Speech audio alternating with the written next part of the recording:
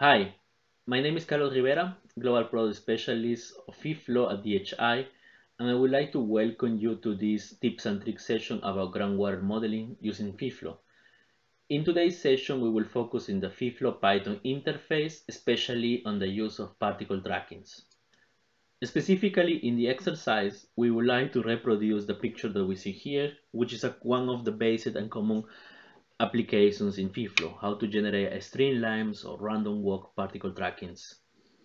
So here we will have a pumping well with a specific amount of flow rate, and there is a heads on the left and on the right, and the pumping well is extracting some water from the aquifer.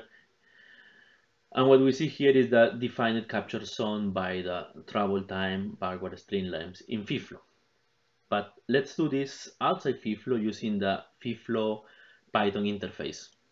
I have already prepared the demonstration script for you, and I would like to go through these different lines of the script to show you the basics of this concept behind. At the end of the demonstration exercise, I will point you to the right documentation where you can find a copy of this script. We start with importing the IFM module, the FEFLOW Python programming packages, and a sub package called enum. For numerical calculations, I will use a standard package in Python called NumPy, imported as PMP, and I would like to visualize the particle trackings or particle traces by using the library called matplotlib.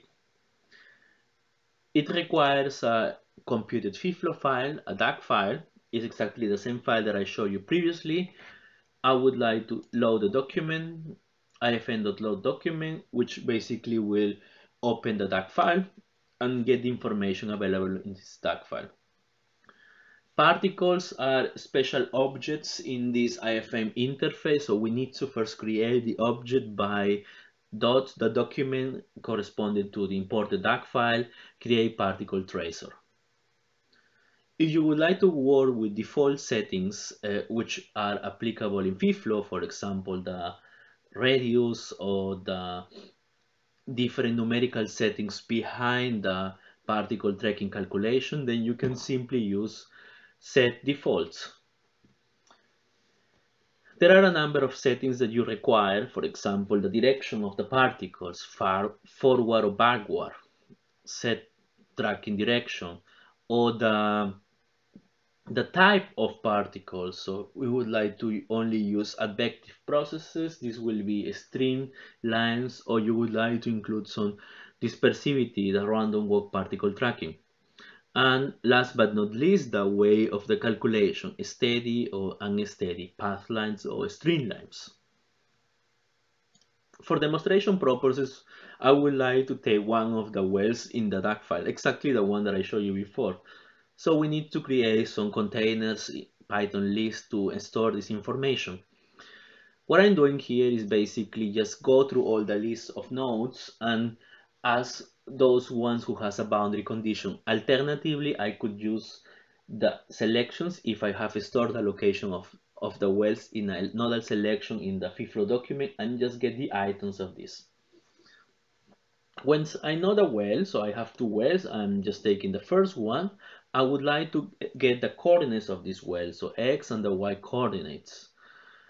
For the calculation of particles, we need a number of seeds per node. So we will have one single well and 24 particles outside. I would like to get the default radius of this around this well. So I use this get default radius, which is a property or a method corresponding to the particle tracer.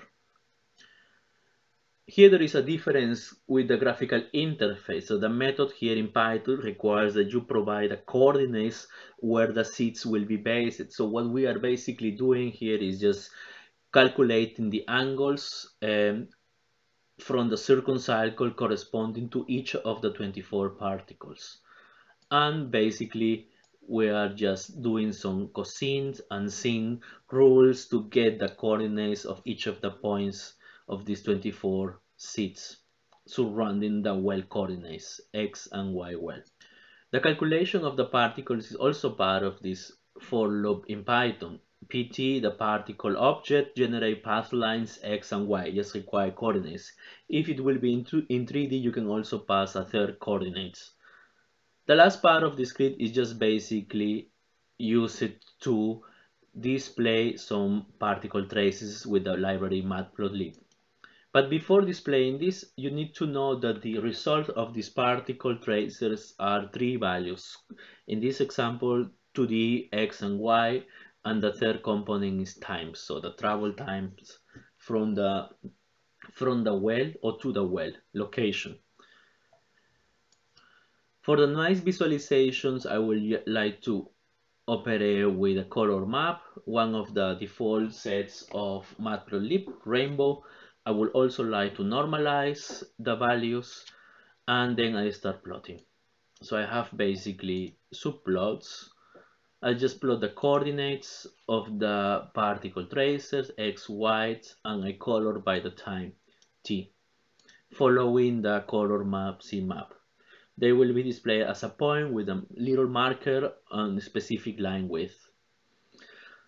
I would like to also see the location of the well, so I display the coordinates of the well. It's just one point, X well and Y well in black with a marker a little bit thicker. And also I would like to show some limits to the plots. Last but not least, I would also like to set some color bars to understand the difference of travel times, and set some titles, and finally display the plot with plt dots show. Plt is the short abbreviation for the matplotlib imported at the very beginning of the script. So let's run the script by pressing start, and we can get the result. It just takes 1 or 2 seconds to create the plots, and we see the information of the particle traces in Python using the matplotlib library and FEFLOW programming interface. We can modify any input value for the particle traces, like for example seeds per node variable, and then we automatically get the update after running the script. If you would like to do the same picture with random word particle trackings, you can simply swap here the set tracking type to the value of 1. Let's do it. Now you can clearly notice certain randomness in the particle traces after switching to random walk. You can obviously modify parameters of dispersivity in the longitudinal and transverse dispersivity at the global level. If you would like to have heterogeneous distribution of dispersivity, you can also pass an elemental reference distribution, which has been stored in the FEFLOW parameter, to have dispersivity value in each of the finite elements and use this value for the calculation. If you would like to know a bit more about these different powerful methods behind the FEFLOW and Python interface, I highly recommend you to visit our online documentation. You will see a special section regarding to programming interface, IFM and Python. You can look for Python examples, and you will find the example of particle tracers. I hope you enjoyed the demonstration exercise using particle traces with the FEFLOW and Python interface.